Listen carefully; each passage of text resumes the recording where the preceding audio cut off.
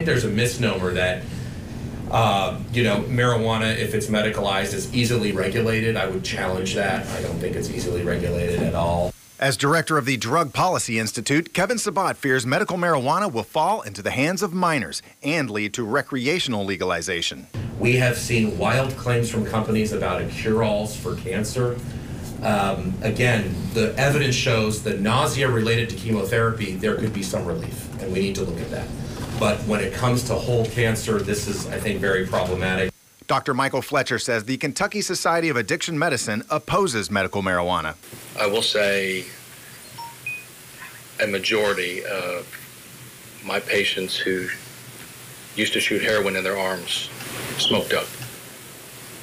Maybe 100% at one time in their life or another.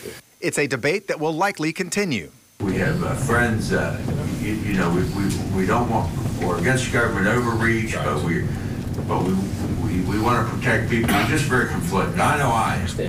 Medical marijuana supporters vowed to keep presenting their side.